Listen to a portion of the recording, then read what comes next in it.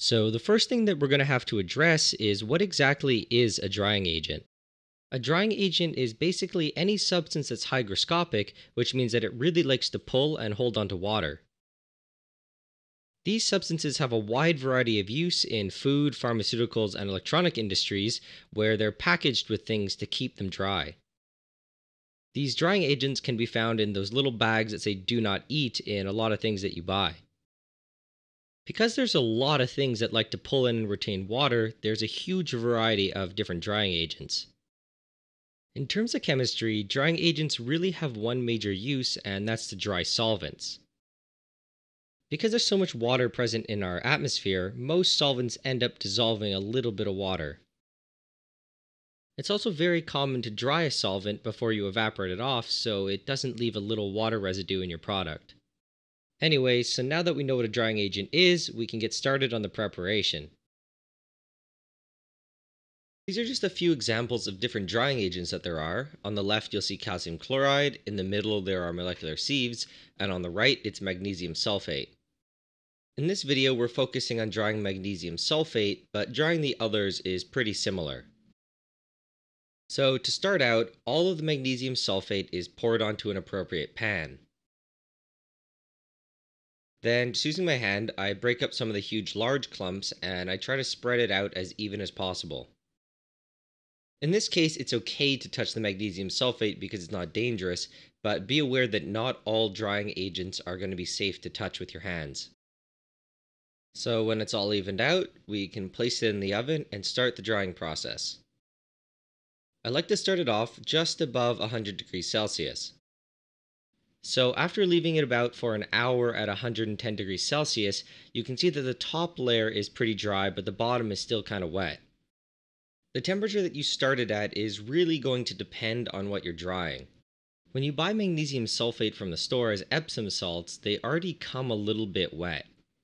The biggest thing to pay attention for with these salts is you don't want to heat it up too quickly because it will release too much water and it will dissolve itself in it.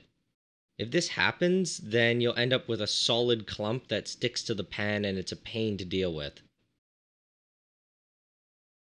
So what I do now is I use a spoon and I remove all of the wet magnesium sulfate that's clumped on the bottom. I loosen it up and break up the large pieces so that the wet stuff is exposed. As I said before, if this isn't done, your final product is going to stick like glue to your pan and it's going to be a pain to remove. So once everything's done being loosened up in the pan, it can be put back in the oven. For magnesium sulfate, this part's very important. First, it's turned up to 120 degrees Celsius. Then, it's left at this temperature until it appears that the magnesium sulfate is dry. It's then raised to just about 150 degrees Celsius, which is when the next water is released, and it's held there until it appears dry. Then it's raised to 180 degrees Celsius for a little while. And then after that, it's raised to 200. And finally, when that seems dry, it can be raised to something like 250. Be careful not to heat it up too much. I found that my oven was a little erratic, and when I raised it to 250, sometimes it burned the magnesium sulfate. It's very important to heat it slowly between 150 and 200 degrees Celsius because, again, if too much water is released, it will dissolve itself in it. You might actually have to flip the magnesium sulfate several times over the whole process, and when you do this is kind of a judgment call. If you did it right, you'll be left with nice fluffy and crunchy magnesium sulfate. Once it's out of the oven, you can see with a spatula it's very easy to manipulate it. It cools down pretty quickly, and even after a minute or so I can pick it up with my hands. Anyway, once it's cool enough, it should be transferred to a Ziploc bag. I transferred everything into just one bag, but ideally you should split it up between multiple ones. The idea here is that in the bag you'll simply crush the magnesium sulfate with your hands to powderize it. If it's all in one big bag, that's going to be pretty hard to do.